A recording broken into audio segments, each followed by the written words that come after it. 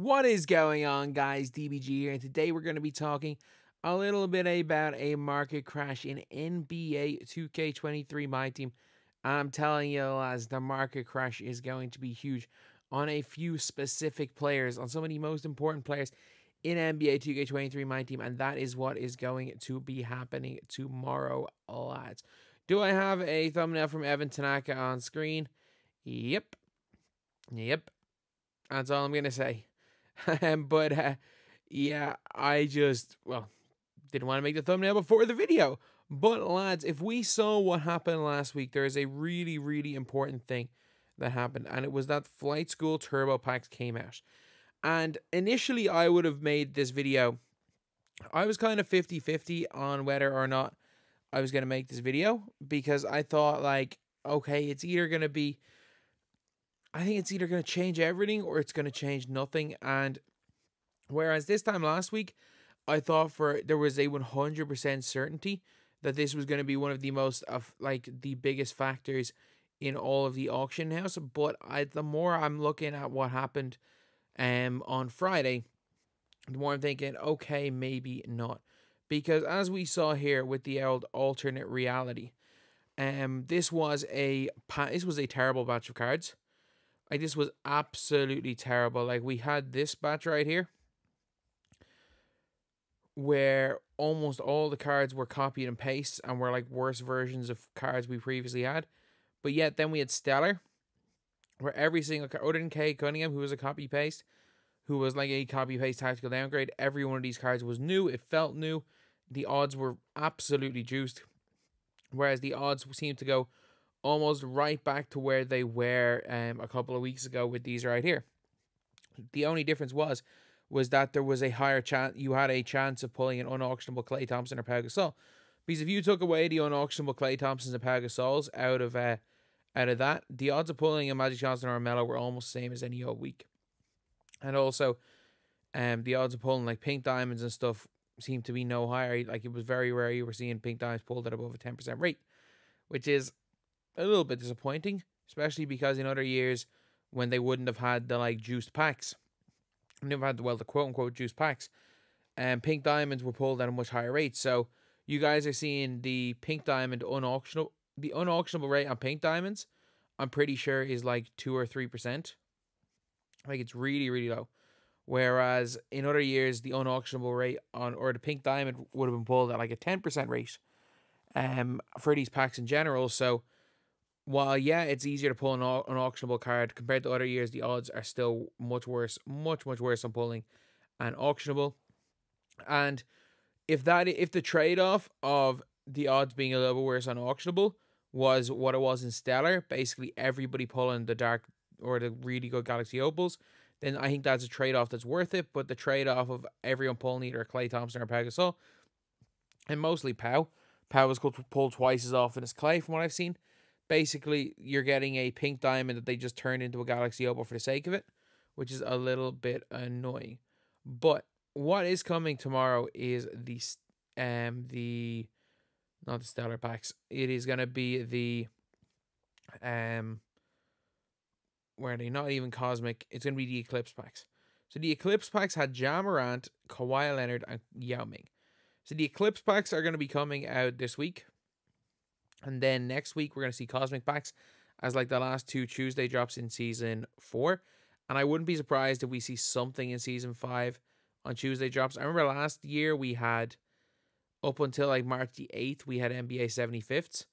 So we had if I'm not mistaken, the first 3 weeks of the season, we had 2K finishing out 2 of the decades. And then for the final week of the season, we had for the final week of the season, we had, or final 3 weeks of the season, or 2 weeks of the season for Tuesday packs.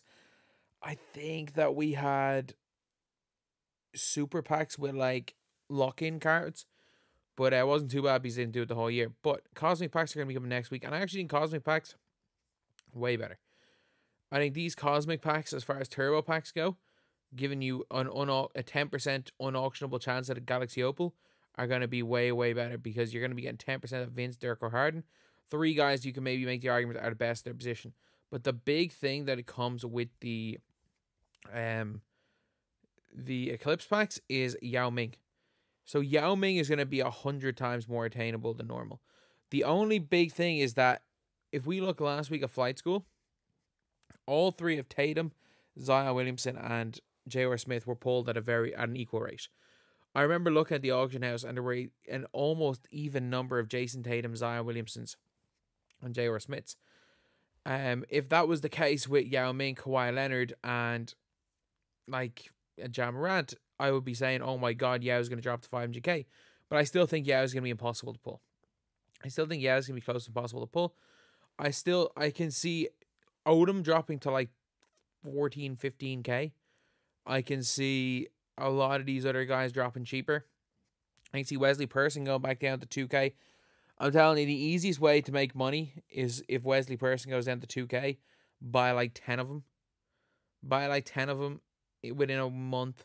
As soon as Amethyst show up for limited, he's going to be good for that. But then you've got Kawhi Leonard, who's going to be pulled a lot. I can see Kawhi and Ja Morant, because again, we're already seeing buy now Galaxy Opals, which I don't even think we saw this time last year. But Ja Morant is he's a little bit expensive, but Kawhi's already under 100. I think we see Kawhi dropping to like the 70k. Ja dropping a lot because I think people are going to think they have a shot at Yao, and I think Yao's still going to be next to impossible. Is Yao going to be, like right now there's about 10 Yao Mings in the market. Are there going to be more Yao Mings in the market? Yeah. Do I think Yao's going to drop under the million? No. I think he's probably going to hover around 1.2, 1.3 because he still is, like, you're still seeing him going for 1.5 plus. I can see Yao dropping. If 2K decide, you know what, we screwed up on Friday and we're going to make these even odds, Yao's going to drop under the mill. Just purely from supply and demand. There's going to be so much supply out there, and while the demand is going to be unbelievably high, the supply is going to be higher than the demand that have over 1 million MT right now, post bans. And I think we see Yao Ming becoming a lot more attainable for people that want them. A little bit annoying. I hate playing Yao. I absolutely hate playing as Yao Ming. But I do think we see his price.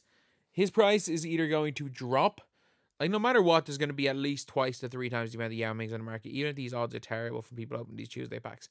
But if 2K actually make it so that it's of the 8% unauctionable, that it is, let's just say, 3% Ja, 3% Kawhi, 2% Yao, and if there's even a 2% chance at Yao Ming in these packs, there's going to be 8 times more Yao Mings on the market. And in terms of supply, again, in terms of supply and demand, even with them being auctionable, the amount of supply there is going to be out there is going to greatly overtake the demand of people that have 1.5 to 2 million, while the supply of Yao Ming will never be greater than the demand, because the demand for Yao is literally every player in the game. However, the demand for Yao of people that are going to have 800, 900k plus might end up being very much like trumped by the amount of Yaos there in the market, so I can see that dropping a bit. So, do I think 2K are going to weight the odds evenly between these three? Nope. I think we see Kawhi dropping to next to nothing. I think we see Ja dropping, and I do think we see Yao dropping a couple of 100 KMT. If 2K do weight the odds evenly, I think we see Yao dropping under the million for the first time in a long time. Well, first time ever, and a time where people didn't think it was going to happen for a while, but first time ever, I think.